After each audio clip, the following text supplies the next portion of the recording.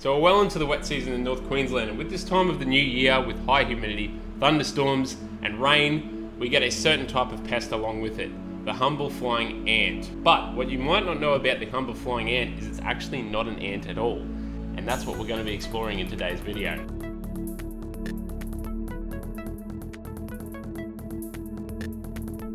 Now, flying ants have always been a feature in my life growing up in North Queensland. I remember when we'd go to the hut just after some rainfall or just before it, we'd have walls upon walls upon walls just full of flying ants. And I'm sure you would have too. Everywhere in Australia gets it. Everyone would have experienced flying ants at least once in their life. But it's only recently occurred to me to actually find out what these little buggers are.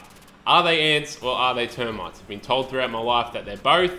But I decided when I was Googling sitting down that we're going to make it the first for curiosity's sake video is to find out what exactly a flying ant is. So, g'day lads and lasses and welcome back to the first video in a long time. This is for curiosity's sake. The purpose of this series is to answer the who, the what, the when, the why, and the how of life, as well as to answer your questions and my questions about anything in particular. Try and find the answer to these questions for the sake of curiosity, and that's all there is to it. So, believe it or not, the specific insect we're actually discussing today is not an ant at all. It's in fact a termite. And these termite nests that they originate from are classified as reaching maturity. So they're either overpopulated, don't have enough food for all the termites, or they've reached an age of around 3 years and it's just time for the reproductive cast to fly. This generally occurs during periods of high temperatures as well as high humidity or rainfall, as we're getting in North Queensland at the moment and a lot of other southern states. For most of the north, this is November through to March, i.e. our wet season, and for the southern states, it's generally during spring that this happens. So what these flying termites are actually classified as is an elate. Now, an elate refers to a winged productive cast from a social insect colony in its winged form. Now, that definition is directly from Wikipedia. I know, don't give me crap for looking it up on Wikipedia.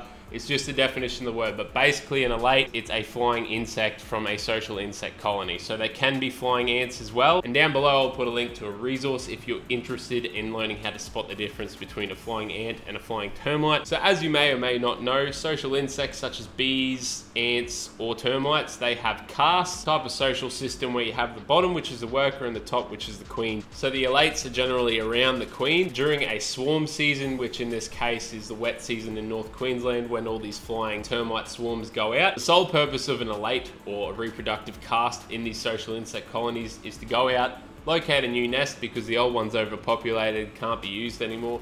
They locate this new nest with a mate, so if it's a male, they're looking for a female. That's how reproduction works. They'll mate, they'll make some babies, and then they'll start that new nest, and that generally occurs within a day. So these elates generally don't live longer than a day. The males usually die off as soon as their wings are dropped, and a whole bunch of them won't make it out to do their original purpose to make a new nest because they'll be taken by predators or they'll die before they find a mate. So then it boils down to the question, are flying termites good or bad? It really depends where they're coming from. Now, most flying termites can't fly more than a couple hundred meters, so generally their nest is within a couple hundred meters of your place if you're getting walls and walls of them like I do. That being said, I do have a park across the road. It's got plenty of rotting timber and vegetation in it that they can feed on. This is a steel frame house, I have no worries. But lots of pest experts, and from all the things I've read, have said that if they're emerging from cracks in your house, holes in your wall, you have reason to be worried because it already means you have a pre-existing termite problem and you should probably get it checked out. As with anything, I'm not an expert on any of this, so if you have any concerns whatsoever,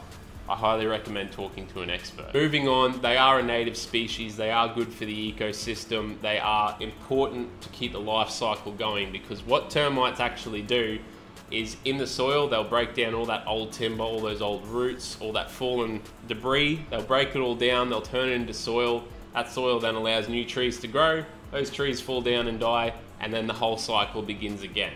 So there you have it. We now know what flying termites are. Their sole purpose in life is to go out, fly, mate, make a new nest, and then die. Anyway, lads and lasses, I'm going to finish the video by recommending a site down below. If you want to check it out, it's up to you. You don't have to, but it's got a lot more information on these termites if you're worried about them, or if you just want to know more, there's a lot more information located in this link. Anyway, lads and lasses, that's the end of the video, the first for curiosity's sake. If you have any burning questions that you want answered just for the sake of curiosity, drop them down below.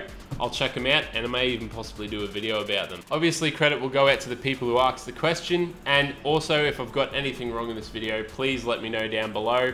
I'm always willing to learn more, and I'm always okay with being corrected, believe it or not. That's all, lads and lasses. I'll see you in the next video. Have a great day and a great life. My name's Hearn, and I'll see you next time. Bye!